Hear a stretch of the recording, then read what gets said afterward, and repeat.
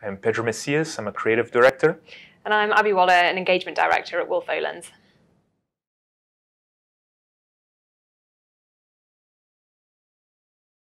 When we were first invited to work on the new visual identity for the Liam, the most important question that we asked ourselves and that we wanted to explore during the process was, what is the Liam? What does it mean to us? And what does it mean to people who will be visiting and experiencing the museum? And what we were very excited to find out from the very beginning of the process was that there's not just one answer to this question. The Liam is in fact a convergence of so many different things and so many different identities combined into one place. Yeah, it's a very special place, I think, because it welcomes and showcases the best of Korea's past, so the art and artifacts that come from the history of the region, but also it embraces and welcomes contemporary artists, not just from the East, but also from the West. It has something for everyone with different tastes, across generation. It sort of transcends boundaries in many ways. And that was really important to us, that it felt like with the identity, we could help welcome people not into just a physical environment, but see this as more like a gateway to experiences that they maybe weren't going to be able to have elsewhere or with other people. And for us, that was a really exciting place to be and to think about the identity this way, because it felt like everything that we did could have the sense of, always continuously to evolve and to adapt to different situations and to different contexts.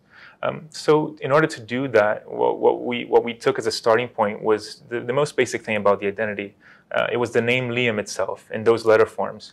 And we started to play this game, essentially, this typographic game, where we explore what those letters would look like and how they would behave if we essentially put them through this gateway or through this portal or time warp that would kind of like take the museum for a spin across time and space, and that would help people kind of make the connection between Korea's past, but also with the future of contemporary arts. And, I think what we landed on was this really interesting and unique symbol with this kind of very strong circular movement to it that not only felt kind of unusual in a good way, but it created a nice echo to the famous rotunda of the museum, which is the first thing that people see when they walk into the lobby. They look up and they see that they're in a special place about to experience, a really rich and diverse program. And for us, that was a great starting point for the whole visual identity system.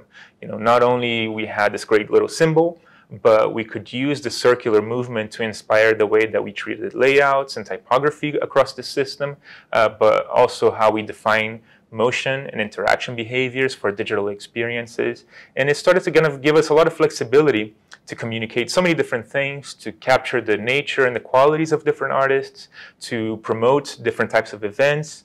And at the same time, it created a connecting thread, a coherent connecting thread that would welcome and guide people through a seamless experience of the museum, both in the actual space, but also online and everywhere they went.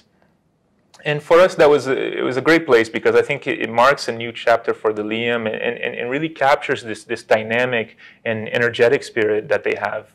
Yeah, I think that made the identity mean that it had to be able to stretch into the future, that similar to the organization and the museum itself, that it was also able to adapt and evolve over time, that it won't be a static form, but it'll be a living and sort of breathing identity system that can evolve with as new artists come into the space, as new visitors come into it, and it takes on the energy of those people that are interacting with it. Yeah.